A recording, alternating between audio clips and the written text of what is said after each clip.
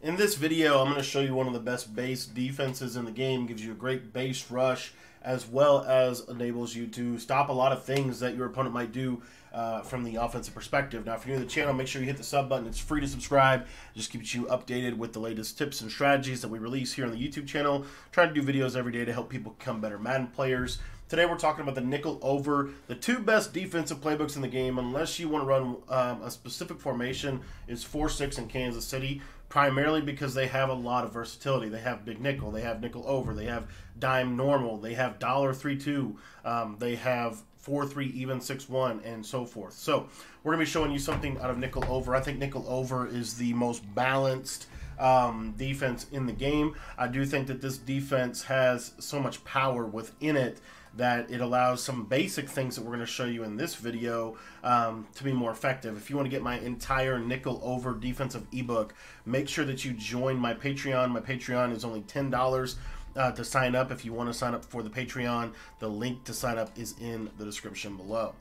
All right, so like I said, we're going to be talking in this video about a great base defense. It's not just for bunch, but we're going to show it against the bunch formation, but you can do this against anything. It's a pick up and play defense that I really like. It's base defense, it's match defense, and we're going to show you how to make it really good. So EA patched the quarter flats that you find in cover 4 quarters. They made them significantly more effective than they were at the beginning of the year. To me, this is a match year. It's a year where match is actually really powerful. It's also about a year where man's really powerful, and therefore manning up players out of match is really good. So when we're defending a bunch formation, basically what we want to do is we're going to pinch our defense. We are going to user this safety over the center. Now, if here's the rule. This middle linebacker that's in a 3-reg hook, you can put him in man coverage on anybody that you want if you're facing a trips formation.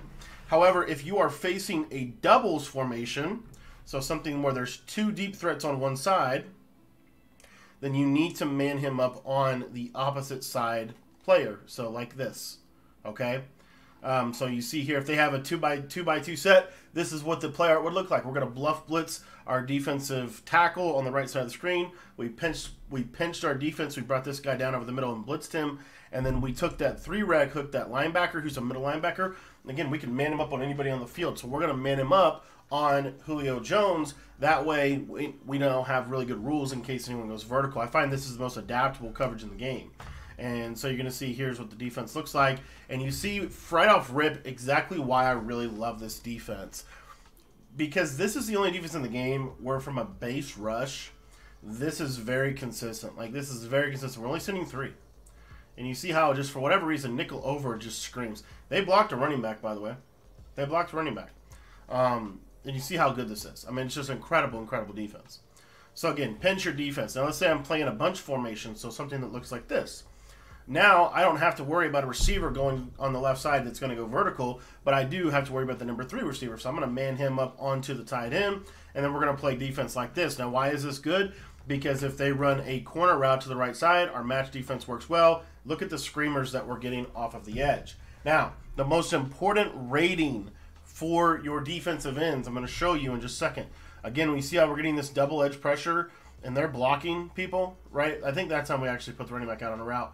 But you see how good this is? I mean, this is incredible. They're forced to have to block a running back from a base rush perspective. It's why nickel over is so powerful, in my personal opinion. There's also multiple ways to run it. We could get similar pressure. It won't always be perfect, but we can get similar pressure if we sit like this. Okay? And now we have 2 high safeties. Now let me jump into coaching menu here. I want to show you something about my depth chart. So if you just take a look here at these ratings for the Buccaneers, the 2 players that are coming free for us, the first one's Devin White. He's got over 90 acceleration and over 90 speed. The second one is Shaq Barrett. Notice his ratings, 83 speed, 85 acceleration. So what rating do you think is really important? Over 85 acceleration. If you have over 85 acceleration, it makes what I just showed you significantly more valuable. It's also significantly better when you have a front like this, because there's more blitz threats. So you see here, boom, and you see again, we're coming in consistently. We're coming in free almost every single time. And the beauty of this is we're only sending 3. We're bluff blitzing the defensive end on the linebacker side So you see here, and then if we wanted to cross man, let's say they're running, you know, a formation, maybe they're giving us some trouble with the middle receiver. We can easily just man the middle receiver up as well. So now, let's say they run verticals and they want to try to throw this crosser. That time the blitz didn't come in perfectly, but you see the cross man on the crosser was really good.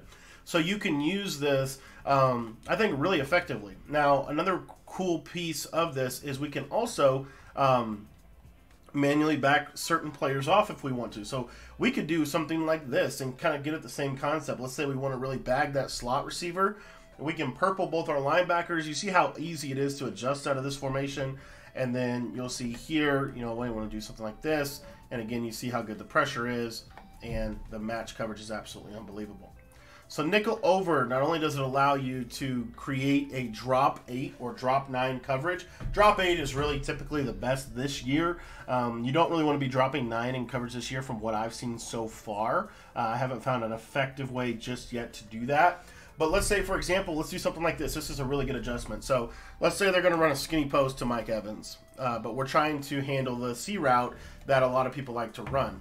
So what we're going to do is we're going to go ahead and put that guy on the left into a deep third, and then we're going to man that linebacker up on that receiver. So you see it looks something like this.